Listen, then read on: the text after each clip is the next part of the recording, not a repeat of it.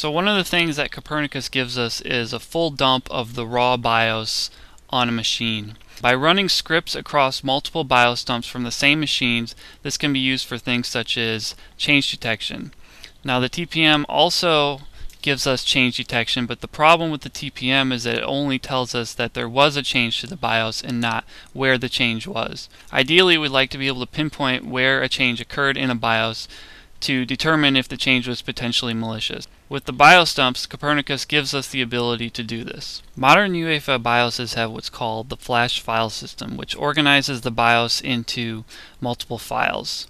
These files are mostly modules which perform some part of the system initialization at boot. We've written a script which parses and diffs the file systems for two BIOS dumps. Because of the flash file system, we are able to use a third-party tool called EFI Pwn to do the file system parsing. In the example I'll show now, I inserted a trivial modification to a module in a clean BIOS that will prevent the TPM from working properly on system boot. Our script can detect and print detailed information about this change.